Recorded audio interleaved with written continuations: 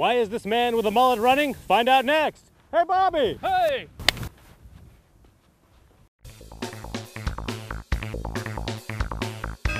CapeCast.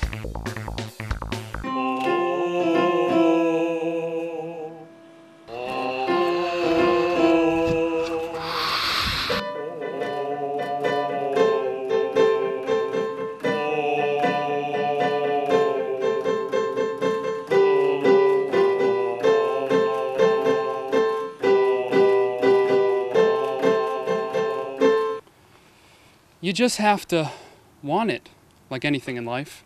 You have to want the mullet. You have to embrace the mullet. You have to not worry about going to work in the morning in your mullet. You don't have to worry about going to church in your mullet. You have to worry about going to a restaurant in your mullet. When people come up and they say, hey, nice haircut, you give them a high five. It's just the right thing to do. And for us, growing a mullet was the right thing to do.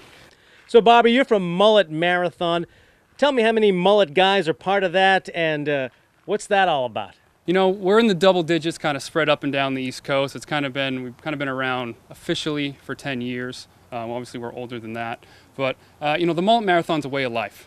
It's a lifestyle dedicated to healthy living, inspiring others, letting your hair down, and having a great time. Talk to me about the magic of the high five.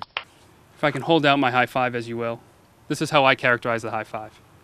Health, happiness, helping others, having a great time, high five. High five, man. High five. Thanks a lot, Bobby. You're welcome. So, Bobby, tell me about the High Five 5K. The High Five 5K is a 3.1 mile race through the beautiful Town Neck neighborhood in Sandwich.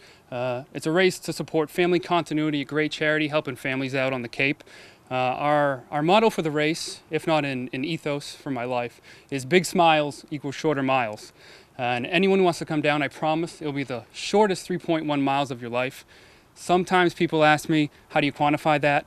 I say to those people, how do you quantify inspiration? How do you quantify passion? How do you quantify love?